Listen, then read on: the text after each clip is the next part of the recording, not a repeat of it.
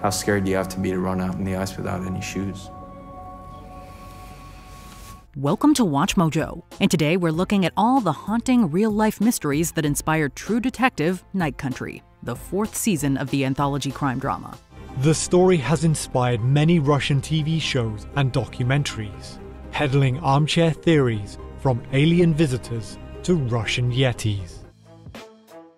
For the latest installment of HBO's True Detective series, showrunner and director Issa Lopez says she took inspiration from several unsolved mysteries from history that she was fascinated with as a child.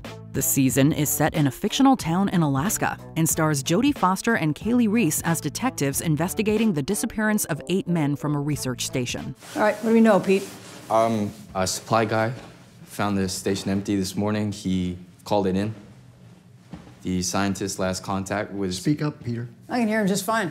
The unusual and creepy true-life incidents that Lopez drew from may not exactly parallel the events of this season, but they were definitely on her mind as she penned this new chilling tale. And hey, they may just hold clues to the show's biggest mysteries. Why keep it a secret? The Mary Celeste ghost ship. Issa Lopez says she took great inspiration from true-life mysteries that kept her up at night as a kid. And perhaps nothing made her lose more sleep than the disturbing case surrounding the Mary Celeste ghost ship. You see that? That's the water. The sea.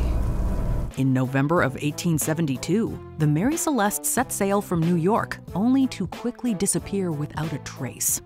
Bad luck plagued her from the beginning. A month later, the ship was discovered, but with no signs of life on board. I went aboard, sir, to see if anyone was alive. And? Where was Captain Briggs and his 7-person crew, including his wife and young daughter? Unnervingly, no one could say for sure. The boat was headed towards Genoa, Italy, and was discovered by a British ship drifting off the Azores Islands of Portugal. It was sailing erratically and seemed to be in distress. With no severe damage to the ship, the missing persons were a true head-scratcher. It was not leaking.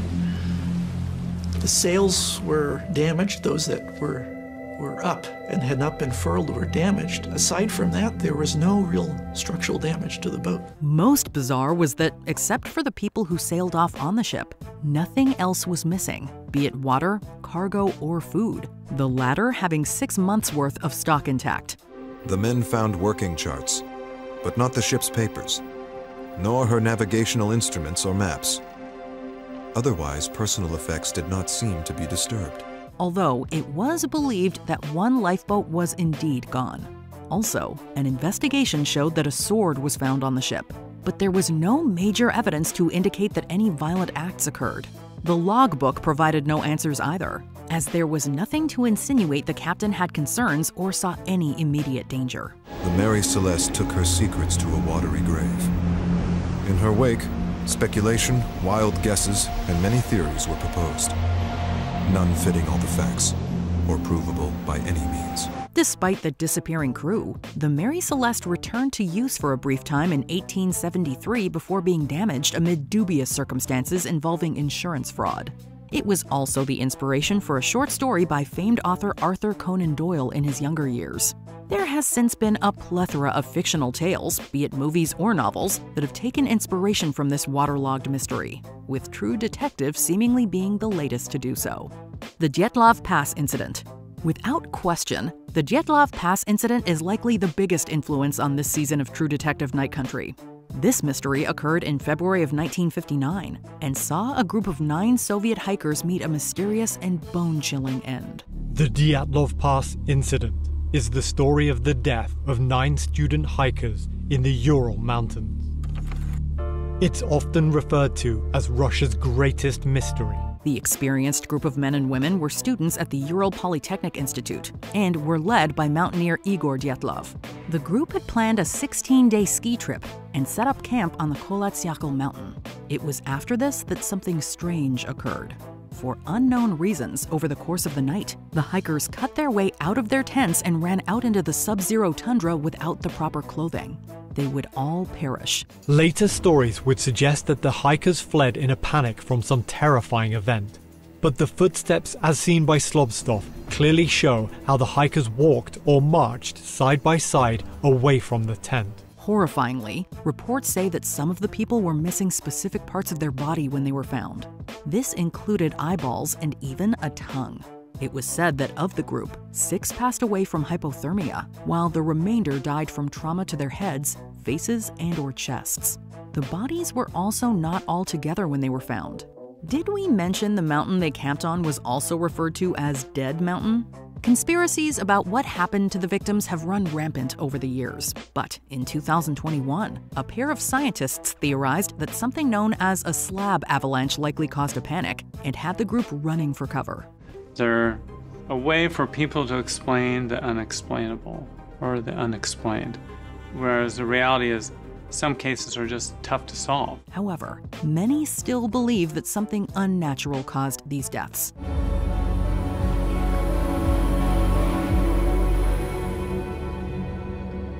In True Detective Night Country's premiere, Jodie Foster's Liz Danvers and her colleagues Hank and Pryor inspect a tongue that was discovered at an abandoned research station, a clear nod to Igor Dyatlov's ill-fated team.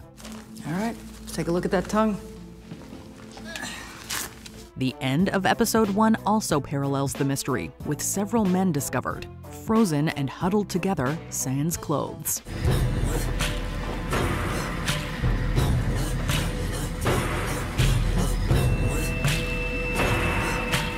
Before we continue, be sure to subscribe to our channel and ring the bell to get notified about our latest videos.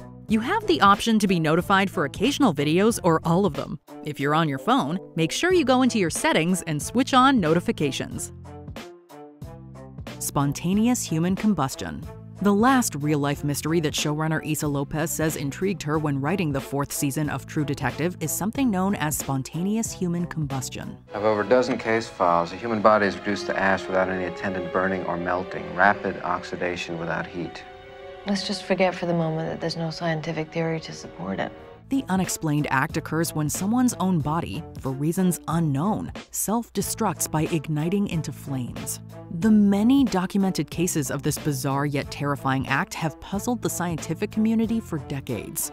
It's also been the subject of both unsolved mystery-related documentaries and science fiction entertainment over the years, including popular shows like Fringe and The X-Files. Does this look like an arm to anybody?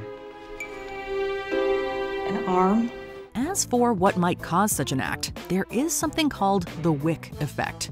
In many cases, a person's hands and feet are found after the bizarre incident.